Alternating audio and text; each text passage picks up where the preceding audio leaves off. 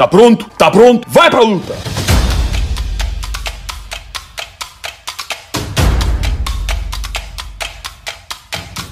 Bom dia, boa tarde, boa noite, wherever you are watching this from. Welcome to another episode of the 6th round, where we are going to be talking about UFC 237 in Brazil. Now, we have another pay-per-view, so I know what you're thinking. God damn, I should have saved my money a little bit better this month. But I promise you, the lineup is fantastic and well worth the investment. That's right, I called it an investment because it's going to be a UFC to remember. We're going to start off right away with the co-main event, where we had the featherweight clash against the previous featherweight GOAT in all of MMA, and still the #1 contender for that strap, in my opinion, and that is Jose Aldo, going up against a crazy specimen of an Australian MMA fighter, Alexander Volkanovski.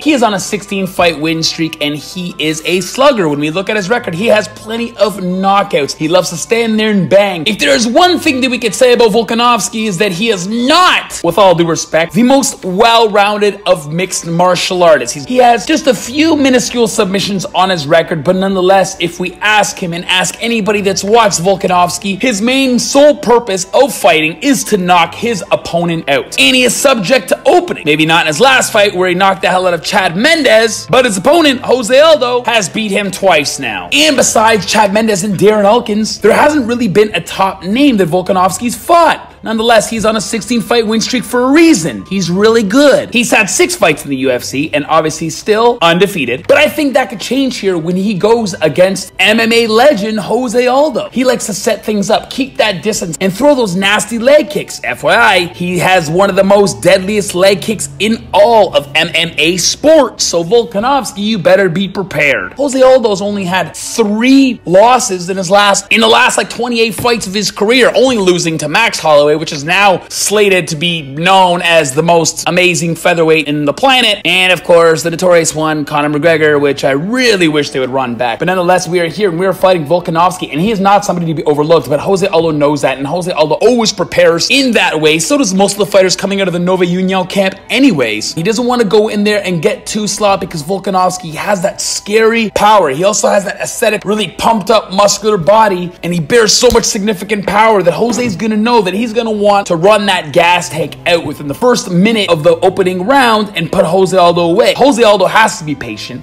be prepared to set up the distance with those leg kicks, which I really hope you do, because like I said, leg kicks almost second to none. His career is on a huge resurgence, knocking out top contender Renato Moicano, which was making noise in the featherweight division, and of course the heavy-handed, possibly the heaviest hand in the featherweight division, Jeremy Stephens, with amazing body shots, and amazing body shots is your key to victory against Volkanovski. Don't go headhunting. Take down the tree by knocking out the base, so the legs and the body, and I think that's what Jose Aldo is going to do. So who am I going to call? I am going to call Jose Aldo, but I am going to call him taking it to the end of the second, early third round, because Volkanovski is still tough as nails, and he is quite durable. Jose Aldo is going to play this smart and work the bottom of that tree to just see that son of a bitch fall. Now, when we go to the co-main event, we have the best ever fighter to come out of Brazil, and arguably to many, to come out of MMA, period, and that is Anderson the Spider Silva, and he's going up against Jared Cannonier.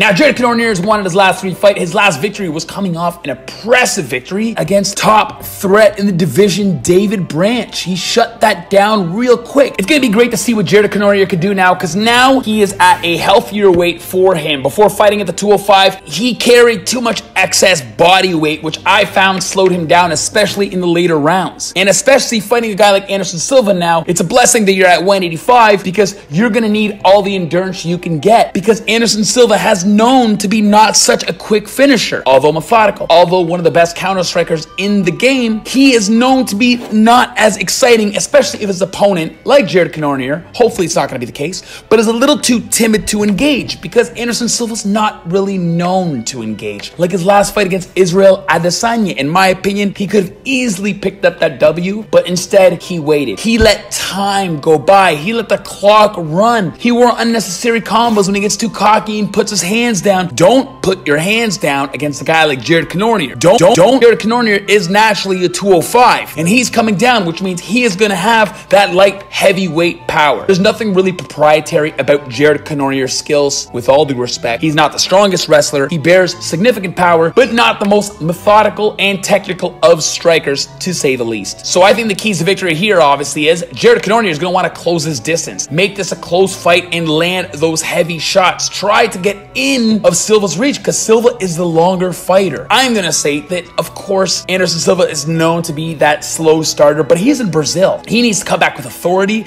and make a statement in front of his hometown fans. So Anderson Silva's got this. Not in the first round, I don't think, but I think in the second round. And you're going to see that Anderson Silva of the old is actually going to have effective counter-striking and not just let him wear unnecessary damage. He's going to do kind of like what he did in that Yushin Okami fight, and it is going to be by vicious TKO. Thank God. It's like I could just see the victory now, but nonetheless, we are going to the main event. We got strawweight champion putting her belt up for grabs once again, and that is Rose Namajunas taking on the deadly Brazilian striker Jessica Andrade.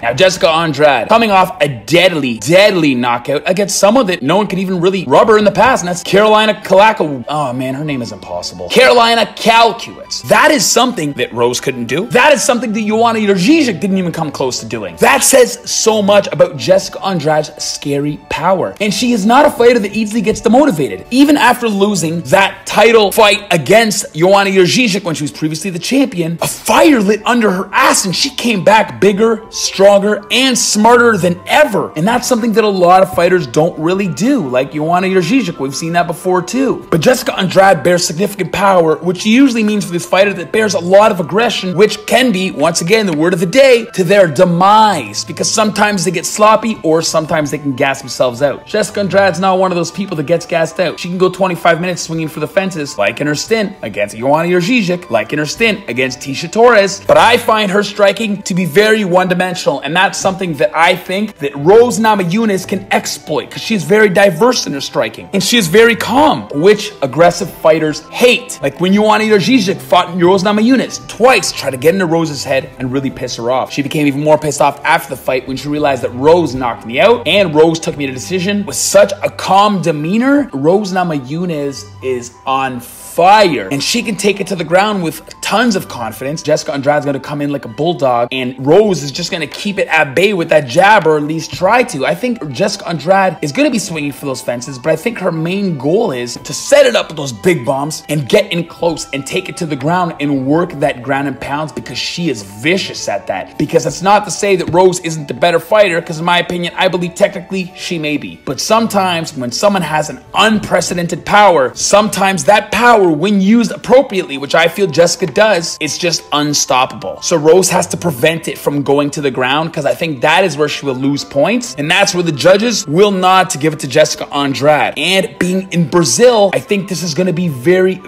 scary for Rose. I think Jessica Andrade's going to take it here. I just think her chin is so frustrating to deal with when looking out of the eyes of Rose Namajunas, because you really can't hurt this girl. She literally is the true cyborg of that strawweight division. I'm just going to think the home crowd is really going to give Jessica Andrade the surge that she needs, and the energy and the power that she needs, and the excitement to hold that strap in front of a hometown, that she is going to find a way to win. She's just going to be brutally vicious for that full 25 minutes. And although the demeanor of Rose is going to be proven effective in this fight, because I think Rose is still going to have a fantastic performance, I just think the pressure of Jessica Andrade, the level changes of Jessica Andrade, the bullying of Jessica Andrade is just going to be too much for Rose Namajunas to handle. And I think Jessica Andrade is going to be taking this via unanimous decision, crowning her the new strawweight champion of the world. I am so excited to watch this fight. Please tune in. I promise you it is well worth the money. Thank you so much for watching. It has been one hell of a ride. Stay tuned, because we got more fights coming up this week. Yay me. Love me or hate me doesn't take from the fact that I love you guys very much. Thank you for watching. Please leave a like or a dislike, a comment, either negative or positive. Doesn't matter. Argue with me, side with me. Who cares? We all have our opinions. Sometimes I'm right, mostly. Sometimes I'm wrong. Actually, that's mostly. I love you guys. Thank you. you once again hit the notification bell. Subscribe if I haven't said that already, but I probably have, because I really want to reiterate that subscribing is a necessity for your life. Thank you, and we are going to see you next week.